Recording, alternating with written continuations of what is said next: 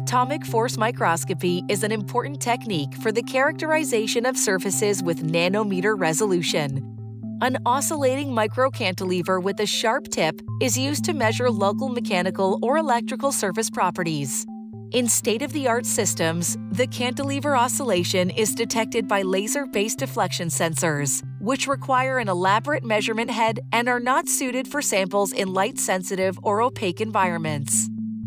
In bestehenden AFM-Systemen werden Cantilever-Oszillationen mittels Lock-in-Verstärker gemessen. Dies erfordert entweder eine sehr schnelle Abtastung der zu messenden Signale oder relativ teures zusätzliches externes Equipment. Self-sensing cantilevers with integrated sensors enable a direct measurement of the deflection, but they require expensive external lock-in demodulators to extract the oscillation amplitude and phase from the measured deflection.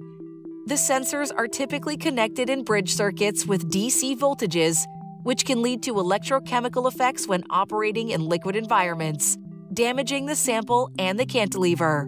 Wir haben eine Technologie entwickelt, die eine direkte Messung von Cantilever-Oszillationen für Mikroskopieanwendungen ermöglicht.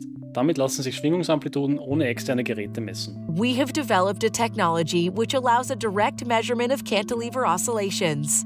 The method enables demodulation without expensive external components and uses high-frequency sensor supply voltages to avoid electrochemical reactions with the sample. The core of the invention is the connection of piezo-resistive sensor elements in independent bridge circuits, which are supplied by sinusoidal signals.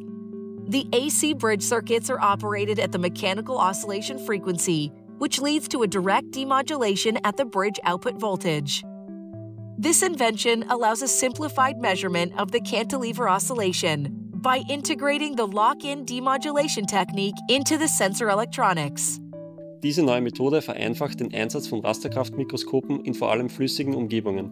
Dies ist essentiell für die Charakterisierung diverser biologischer Proben, wie zum Beispiel DNA. This enables improved operation of atomic force microscopes in liquid environments, which is crucial for the characterization of many industrial and biological samples.